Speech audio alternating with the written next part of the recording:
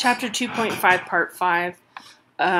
So we're looking at Corbusier and the height of modernism and the international style.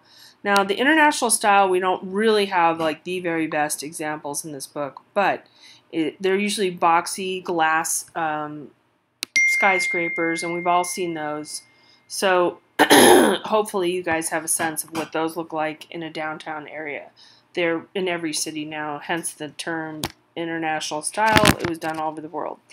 So Le Corbusier, he's active in France and Switzerland, and he's making these boxy structures. If you notice all this open area, which we never really had before in architecture because we would have to have bulkier columns, you can sort of see how the steel is operating in this way. Frank Lloyd Wright, operating a little bit different. He's a very individualistic architect. A lot of his buildings have severe flaws. You can go and tour a number of them in Los Angeles. This one is in Bear Run, Pennsylvania, and this is also a tourist destination. They're not all that livable, is from what I have understood, and the ceilings are short because he was a short person and he was an egomaniac. But anyway, they're quite gorgeous, really interesting. He experiments with concrete, experiments with a lot of materials. But in this particular building, in many of his other buildings, he's focusing on the surroundings and imitating or incorporating those elements. So if you look at this shape and coloration of the falling water, which is the waterfall here, he is trying to imitate that with his architecture.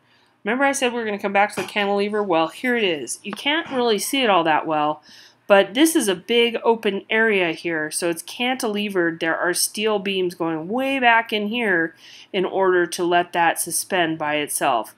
It can happen. It's structurally sound, but it's not ideal forever. It's not a very, how do you want to say, thinking about permanence. It's not thinking about, living forever, but he really wanted his buildings like to incorporate the natural setting. So this is to look like this.